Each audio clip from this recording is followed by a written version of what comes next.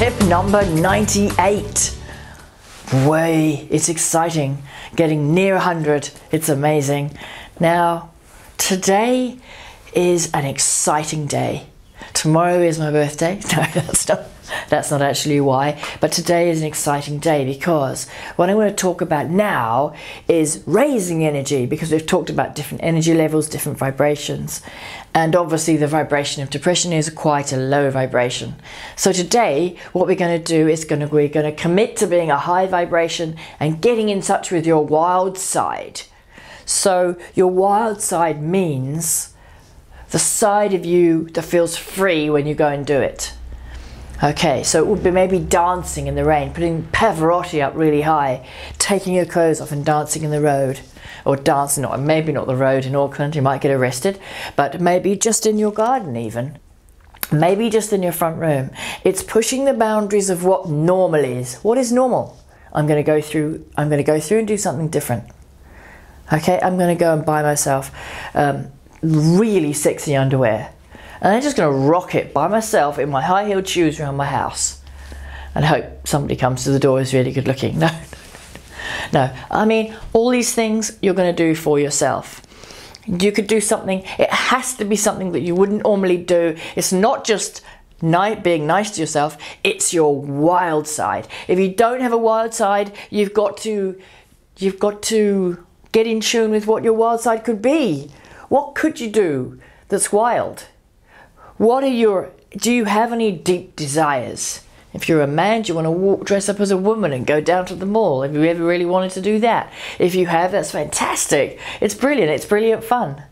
You might get a few funny looks, but so what? That doesn't matter. What matters is you're doing what's right for you. What other wildy things could we do? We could go naked swimming. We could go onto the beach in kind of not even a particularly nice day. We could rip all our clothes off and we could run into the sea. That's always really empowering. It always brings your energy up. It always makes you feel very much in the moment.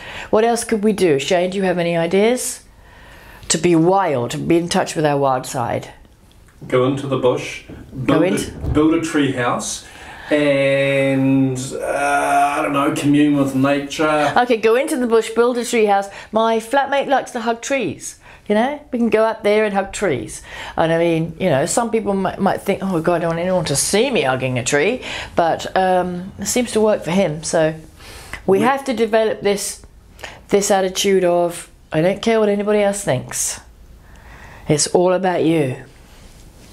So that's a good idea, go into the forest. Go into the forest. Any other ideas about wild and expanding things you can do, write them underneath this YouTube, please. And let's give each other ideas about other things, wild things we can do. Maybe blindfold, go to your wardrobe blindfold and pick out whatever clothes you pick out you have to wear. That's quite a fun one to do with someone else as well, not just by yourself. But why not do it by yourself? And then maybe film yourself and maybe post that. Just do something to get out of the square. If your life has become a little bit predictable and a little bit boring, what can you do just to uplift and enliven yourself? Could you go to the mall? Could you go to a food hall? And in the food hall, clear your throat and sing everyone a song? Could you do that? Okay, what pushes your usual reserve, your reserved nature? And I'd love to hear about anything that you do decide to do. Okay, thank you.